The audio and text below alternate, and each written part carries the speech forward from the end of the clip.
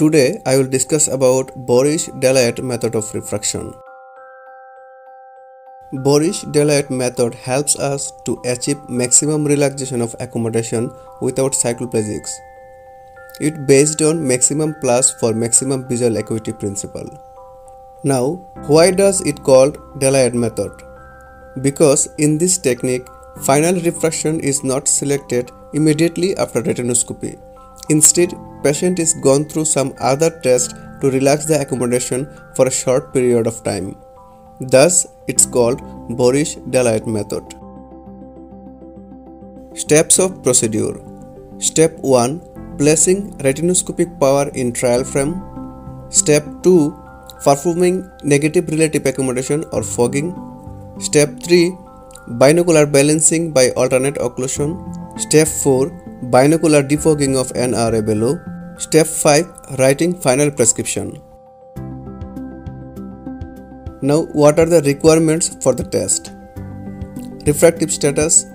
We will be needed objective refraction or autorefractometer reading or previous glass power. Chart. Distance visual acuity chart and near visual acuity chart. Trial box. In the trial box, we will be needed trial frame, spherical and cylinder lenses and occluder. Now let's see the procedure. Step 1. Placing retinoscopic power in the trial frame. Firstly, we will do retinoscopy to identify patient's refractive error. We may also start with autorefractometer power or patient's recent glass power. The power from retinoscopy or autorefractometer is placed in the trial frame. Suppose in retinoscopy, patient's refraction is found as in right eye -3 and in left eye -2.75. Step 2. Performing negative relative accommodation or fogging. Negative relative accommodation or NRA is done to relax the accommodation by adding plus lenses in plus 0.25 diopter steps. Patient is asking to fixate at near target and then plus power is increased in plus 0.25 diopter steps until patient report first sustained blur. Suppose after placing plus 2 diopter in plus 0.25 diopter steps, patient is saying that near target is sustained blur. Now step 3. Binocular balancing. Patient is now asked to fixate at distance visual acuity chart. Due to negative relative accommodation power, patients will see 6/6 line completely blur. Suppose patient is saying that 6/18 line is readable. Now, while patient is looking at 6/18 line, alternate occlusion is performed by occluding right eye first, then shifting the occluder to the left eye, and then keep repeating this.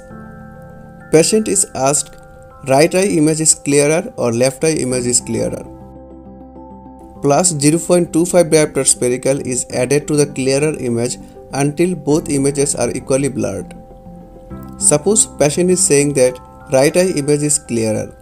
We will add plus 0.25 diopter in right eye. Patient is saying that right eye image is still clearer. So we will add another plus 0.25 diopter. Total 0.5 diopter. Now patient is saying that both eye images are equally blurred. Let's move to the next step.